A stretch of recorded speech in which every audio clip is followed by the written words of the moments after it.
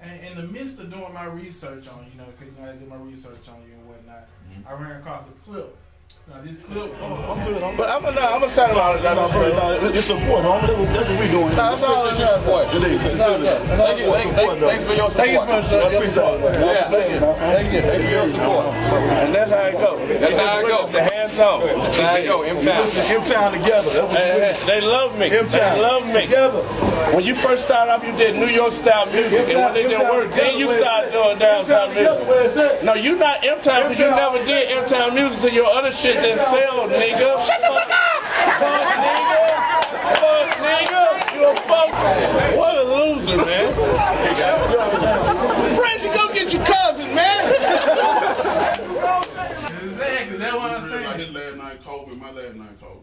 For real. We real cousins. We grew up together. That's what I'm saying. So Frayser boy, he was like. It was an awkward moment. Yeah.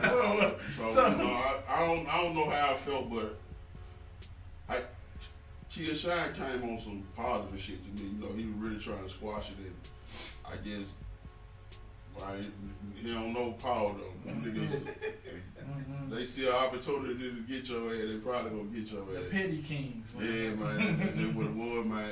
And it was an awkward moment, man. I ain't feel it. Was you there that day? Yeah, I was there. If you look at it even more, power shit like Frayser, get your cousin. Frayser, get your cousin. Frayser, get your cousin.